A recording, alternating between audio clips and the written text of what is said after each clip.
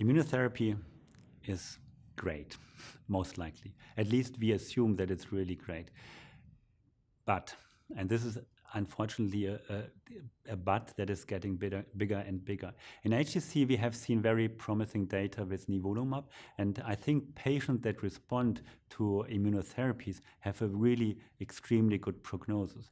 The problem is that not all patients with HCC really respond to immunotherapy. So similar to other solid tumors, we only see a response rate of around 20 to 25%. So for these patients, immunotherapy is really a great treatment. It has only a few side effects. It's very well tolerated by our patients, and these patients have long-term disease control. And as far as we can see it so far, we do not really have a decline in liver function, and there's no effect of any of the underlying liver diseases. So this is really great and good news.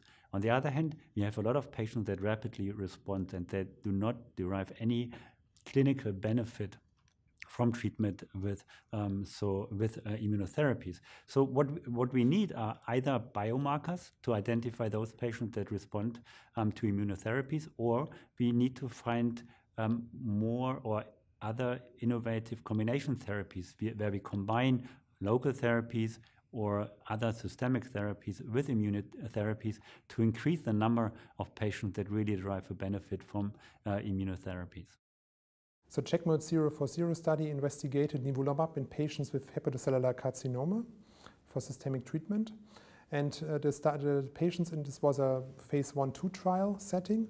So that means that in the first part, they had a dose escalation study. They started with lower dosage, and they finally found 3 milligram per kilogram as the optimal dose.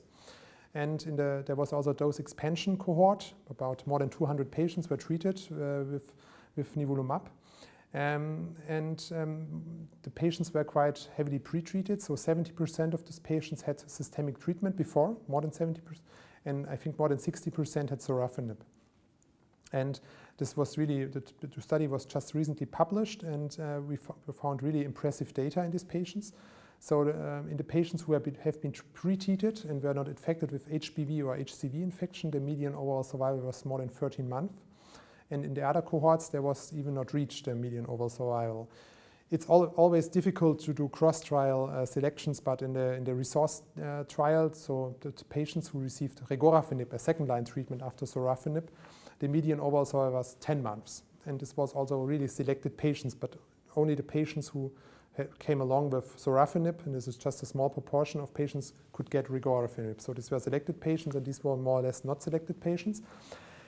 So I think really the importance is of the efficacy, but also we had much less side effects compared to TKIs in these patients. So I think there was the 3-4, there was I think 25% or something like this of 3-4 grade toxicity, but this were all more or less laboratory findings. So this was no diarrhea, no other severe disease. So this is complications. So this is really, really good data.